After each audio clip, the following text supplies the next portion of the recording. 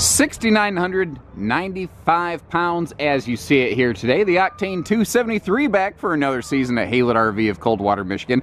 Now, with the industry's best 2+3 year warranty, this is at the potential upper end reaches of half-ton towability. And there's going to be some people whose heads explode when I say that. Understand, it depends on the specific capacities of your half-ton.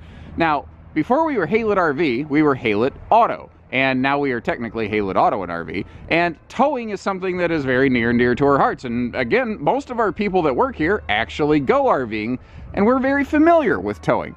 We want to make sure that your towing experience is safe and comfortable. So before you pull the trigger on anything, feel free to give us a call, and let's crack open those tow guides to make sure anything, this or otherwise, is going to be a safe pairing for your vehicle and your camping lifestyle.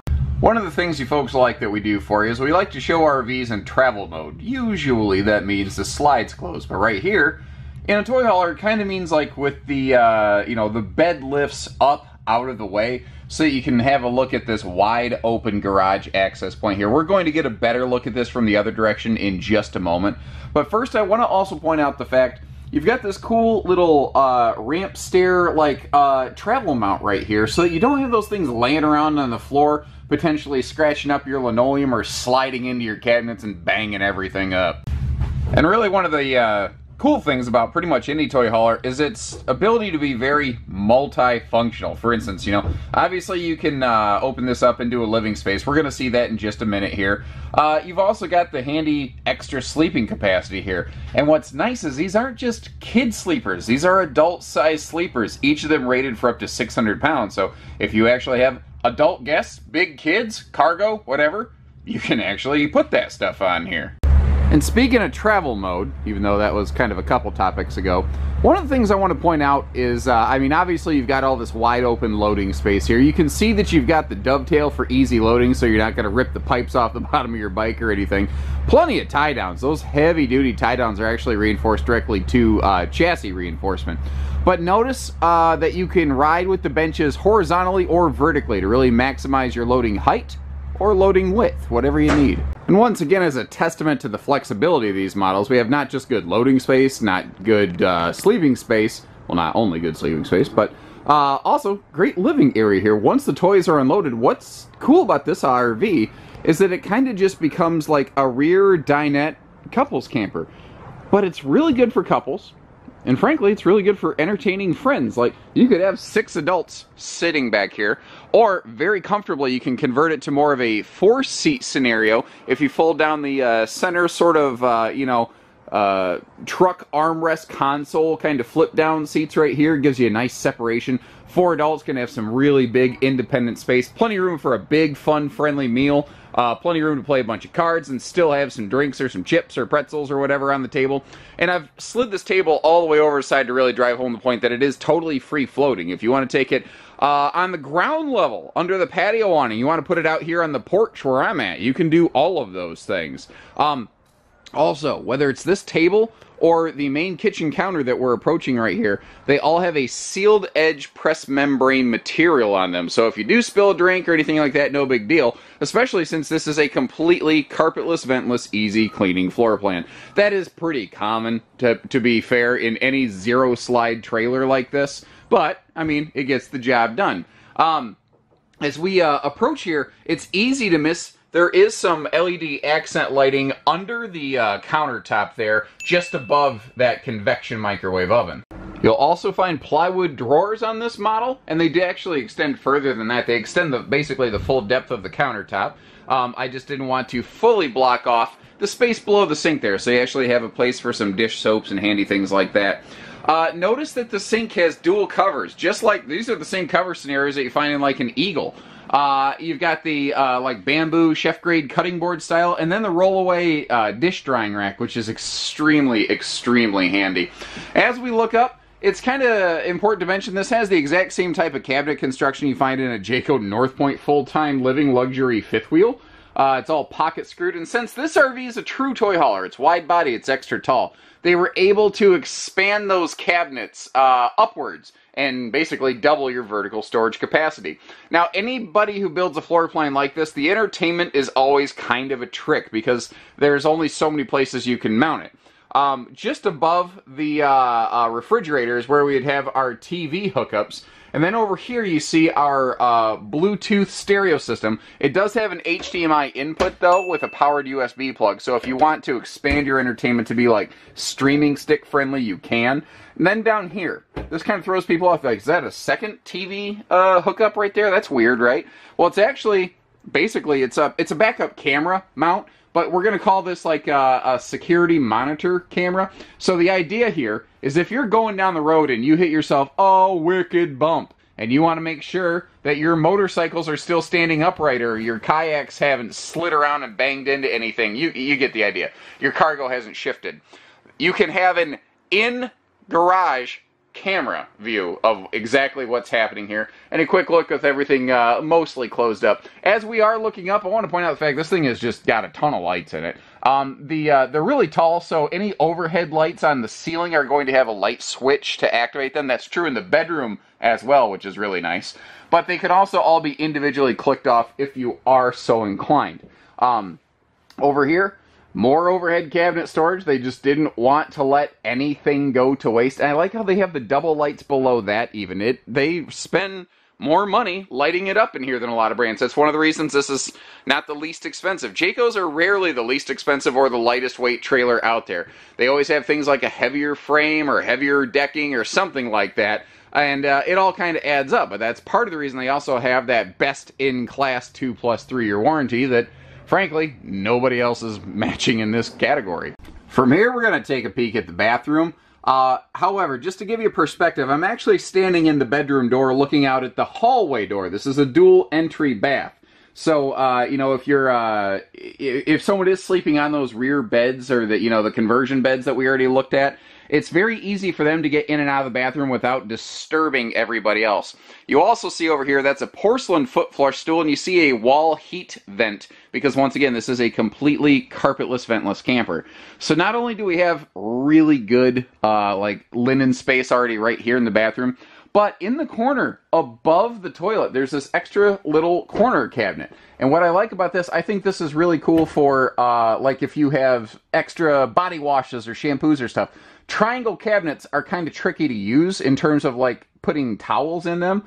But, you know, body wash containers, they're already rounded on the edges. They'll fit right in there lickety-split. Flipping around the other direction, using that exact same cabinet now on the right side of our screen as a reference point, we're coming in from the hallway entry to the dual entry bed and bath. And one thing I want to point out is that is not a small sink. It's just a really big countertop. So you actually have a place to, like, keep your toothbrushes and stuff, you know, sitting on the countertop instead of stuffing them always into the cabinet, which, frankly, it's a pretty big cabinet.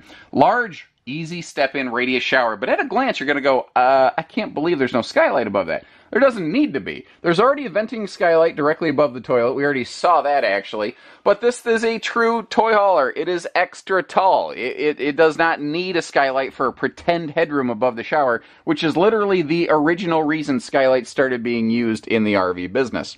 Now, once again, because this is extra tall... oh, pardon me. Sorry about that. I was trying to fight that off while I was talking, and I finally lost that battle. Anyway, because the RV is extra tall, that means that they could have a extra tall, like, wardrobe hanging closets, extra large overhead cabinet space, while still making sure you have enough clearance. If you want to sit right up on that bed and read a book or whatever, you can do so without banging your head on those cabinets.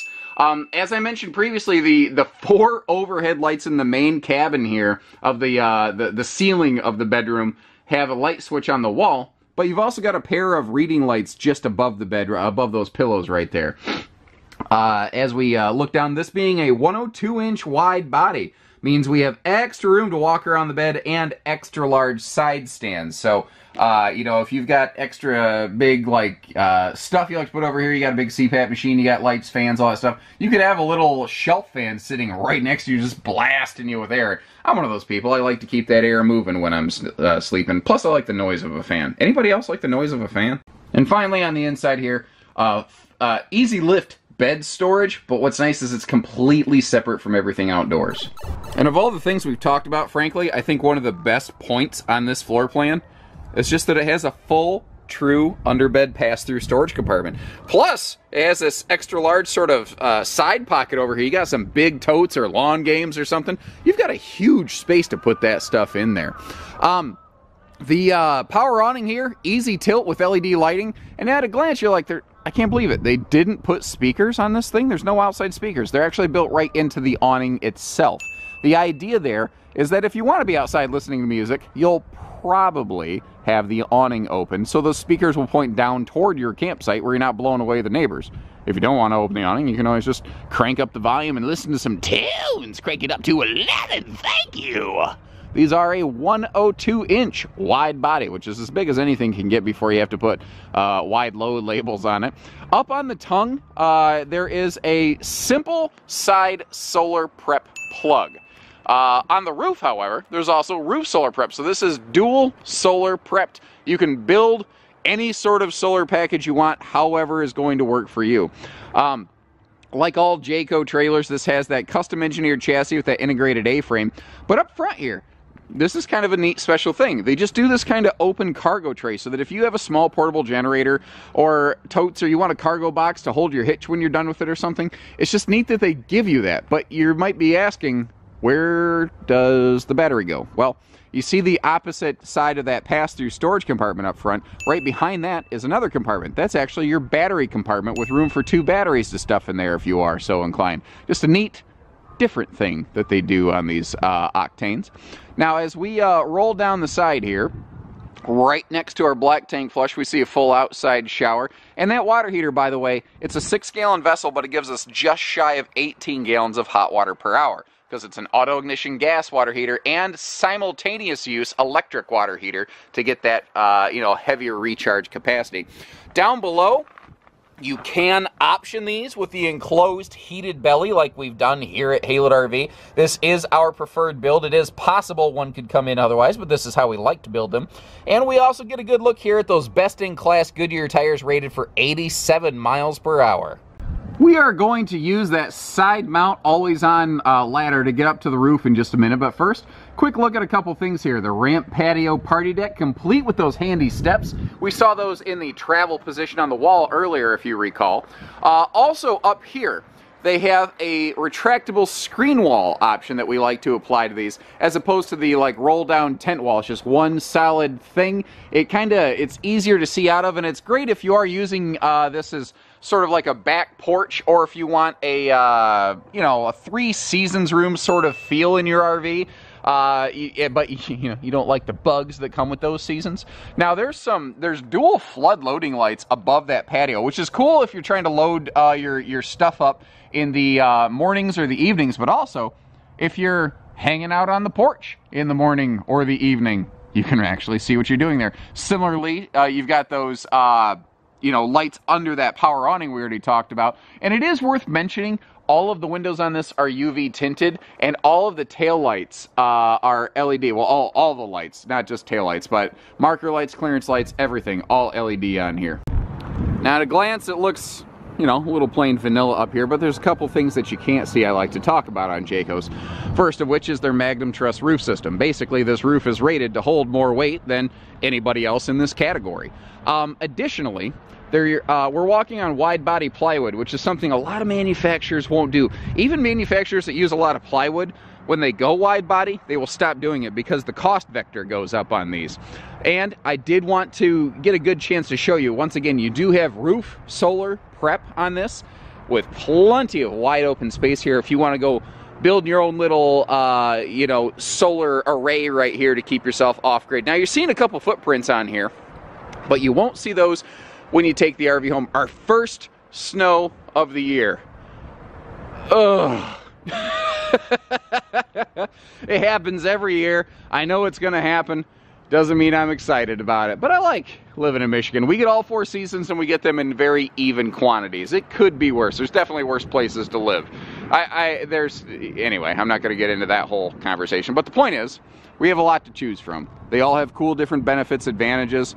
We are more than willing to take the time and effort to do these videos, let alone give our team a call. Imagine the kind of questions and the links that we'll go to and how we'll bend over backwards to assist you if you give us the opportunity to earn your business.